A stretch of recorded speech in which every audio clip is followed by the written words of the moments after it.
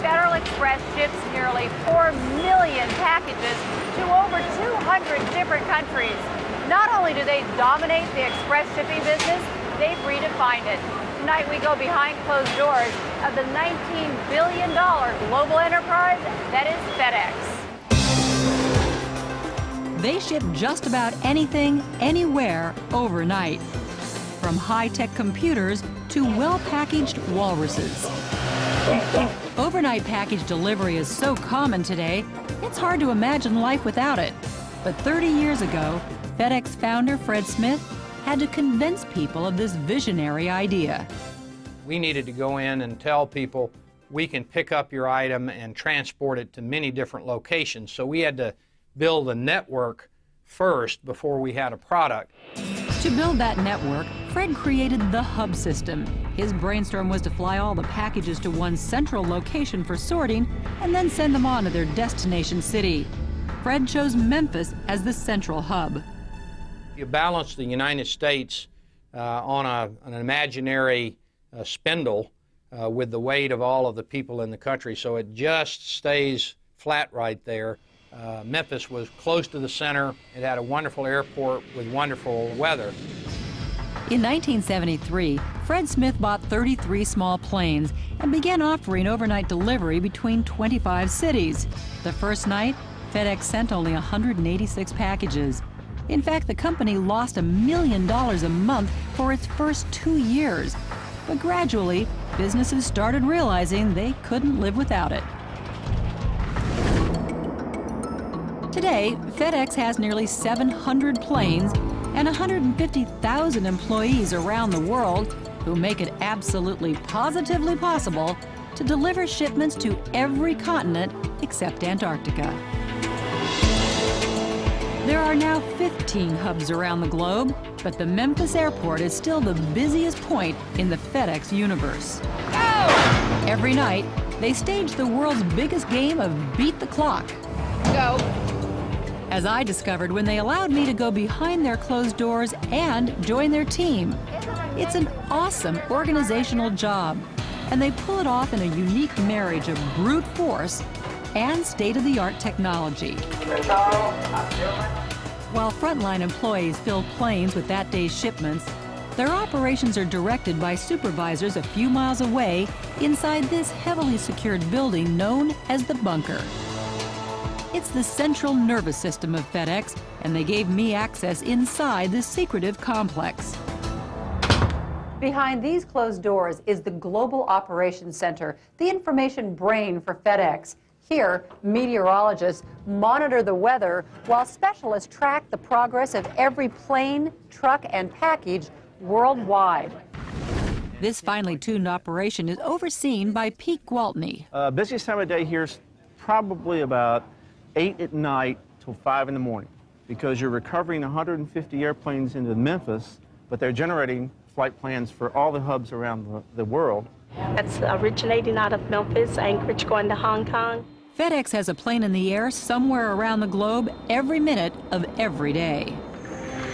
The single biggest cause for delays? Weather. We have our own meteorologists who monitor and forecast the weather for all the FedEx operations around the world. For example, the weather radar he's showing you can display not only the rain, but also the mixture of rain and freezing rain, and then when it turns to snow.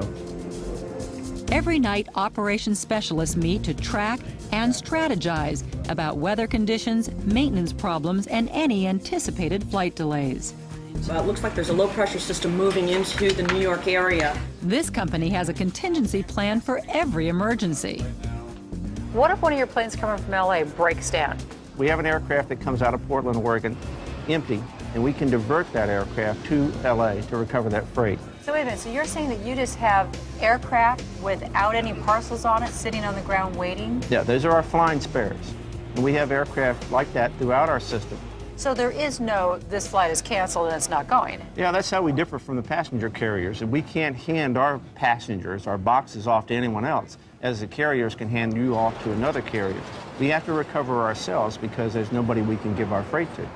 Despite all its high-tech tools, one of the company's biggest secret weapons is this huge visual aid, the World Board. Yes, each one of these strips represents a aircraft that's operating within the FedEx system somewhere within the next 7 days. What do the different colors mean? What's yellow? Yellow is an aircraft that's operating within Asia. Asia? And blue? Blue is an aircraft that's operating within the European community. And white? White is South America. Now, what does this mean? This is going from Hong Kong. Hong Kong to Narita, Japan. Narita, Japan to Anchorage. Anchorage to Chicago. Chicago To JFK. JFK to Atlanta. Atlanta to Dallas. Dallas to Anchorage. Anchorage back to Narita. That's correct. Is this the same crew? No, not the same crew, but it's the same airplane. Everything's identified by the tail number. In just a couple of days? From the morning of the 2nd until the night of the 3rd. Wow. FedEx employs 3,750 pilots, and they train inside this mammoth facility which houses multi-million-dollar flight simulators.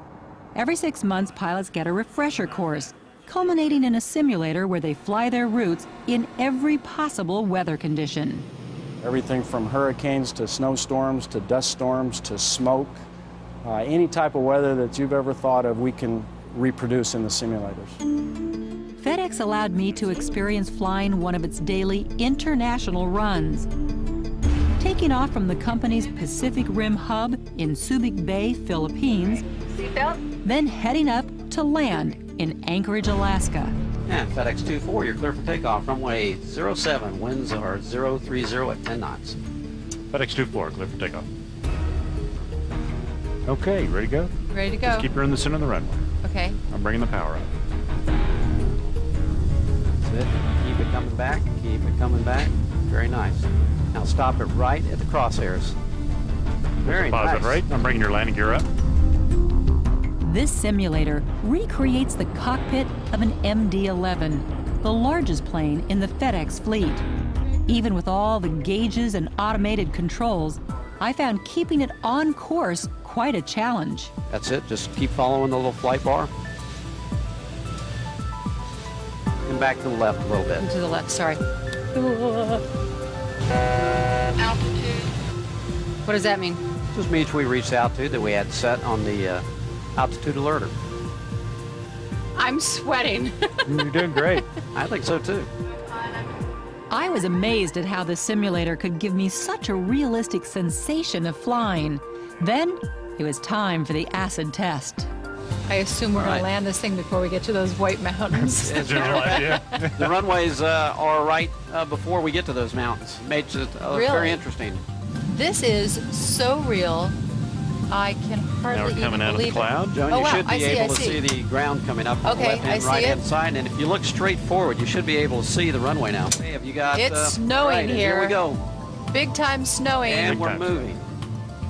Okay. All right, Joan, we're approximately 9 miles from the end of the runway. You should see the approach lights. I see it right there. Those little lights that are pull back. Back. Yes. Start pulling back harder. More. Harder. Harder. Harder. Harder. Oh. Very good. Very nice. Now push forward slightly. Push forward? Yes. We're on the ground. Great job. Now just steer it down the center like you did on the takeoff. Congratulations, Joan. We're in Anchorage, Alaska, and you've just landed an MD-11. Oh my gosh. That was awesome. Nice job. Thank you. Go. When we come back, I join the night team as they race to beat the clock at the FedEx Super Hub. Behind Closed Doors will continue in a moment here on A&E. Behind Closed Doors with Joan Lunden continues here on A&E. It's 10 p.m. in Memphis, Tennessee. Though much of the city is winding down for the night, the workday is just gearing up for the town's largest employer, FedEx. Out at the Memphis airport, a small army of 13,000 people is converging, reporting to work at the FedEx Super Hub. Although it's the middle of the night, here at the control tower at the FedEx Hub, it's rush hour. Between the hours of 11 p.m. and 5 a.m., this is the busiest airport in the world. 160 aircraft land in just over 2 hours, more than one touching down every minute. 1446 ramp tower, beacon approved. Once on the ground, each plane taxis in and parks at its designated spot on the ramp. It's met by a team that must unload the plane in less than 20 minutes. This is off this side, a little over here. All right. The belly of the plane is filled with huge cargo containers called cans that weigh about 3 tons each.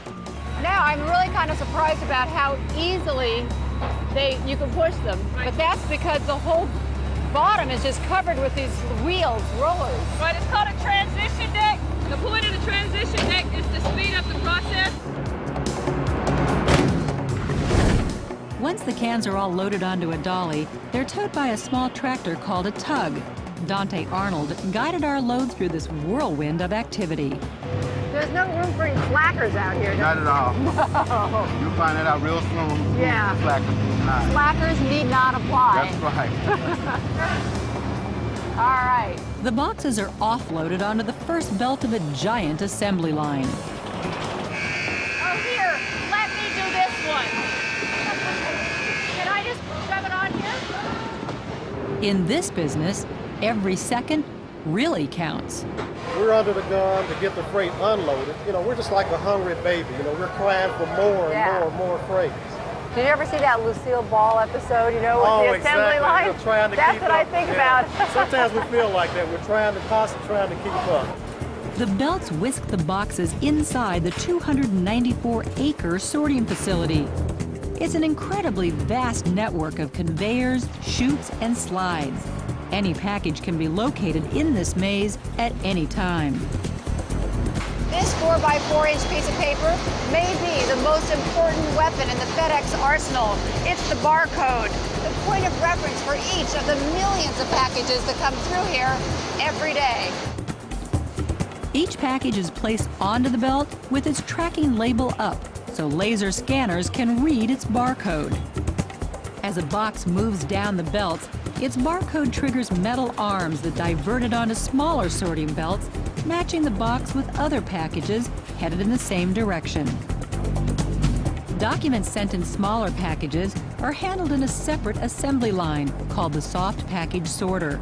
Again, the laser scan data triggers the pallets to flip the packages, sending them on to the correct destination bin and into a waiting bag, which is gathered and readied for its outbound flight. Sorting must finish by 2 a.m. in order to load the packages onto their outbound flights. The biggest pressure is on the crew loading the planes for Newark Airport, which handles the New York City market. 40% of all FedEx deliveries go in or out of New York City. And if the first plane isn't in the air by 3 a.m., the packages will never make it on time. The Newark outbound itself, it's the most critical in the hub. It's mainly dealing with the Holland and the Lincoln tunnels. It's not through the tunnel by 6 a.m., it's not going to make service into the city. Before leaving the hub, each package is scanned one last time to confirm it's headed onto the right plane.